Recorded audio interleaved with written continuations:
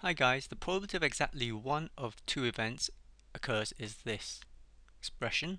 It looks very familiar to you because you know probability of A union B is probability of A plus probability of B minus probability of A and B. So we want exactly one. It turns out we've got a minus two, lots of them. Now, the method of proof of this is same as the one for probability of A union B. But I thought I'd do it because it gives us practice in finding partitions of space of a set, and also because it's a useful result. So let's shade what this thing looks like. We want probability of this union this bit. There's a word for this. We say we're looking here for a probability of a symmetric difference when we want exactly one of the two events occurs. And the notation for that is A triangle B, that denotes a symmetric difference.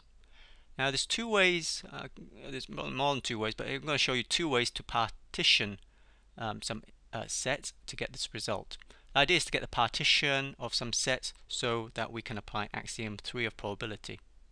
So you know that for these basic results of probability we always defer back to the axioms. So let's look at the symmetric difference of A and B. You can see that it's the union of A and not B, and B and not A. Since these two are the same sets, the probability of that is the same as probability of the right hand side. But these two events are disjoint, mutually exclusive, and so we can apply axiom 3 to it. So that's why it's additive. From there to there it's additive. Now we need to work each of these guys on the right hand side, and again I'm going to just use a partition. Note that A can be partitioned with A and B, or A and not B, so these two form a partition of A. That means I can apply axiom 3 on the right hand side to get this similarly, right? So then just rearrange to get this equals that minus that.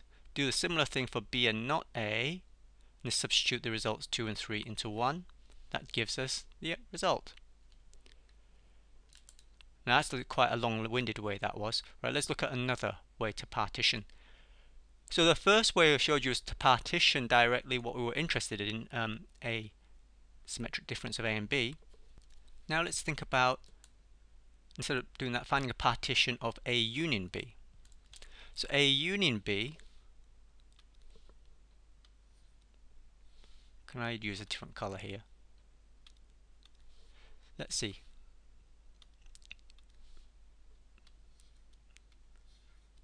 Alright, A, B. So A union B is made up of the symmetric difference of A and B, which is this, union A and B. And you can see that they're disjoint. So they're on the right hand side, they're disjoint. So by axiom 3 you know what's going to happen. So probability of the union is sum of the individual probabilities. Just rearrange this to get probability of A symmetric difference of B. Now I'm using a result that we've proved before, that this is this minus probability of A and B minus, and this is where the extra probability of A and B comes in then to give me two lots.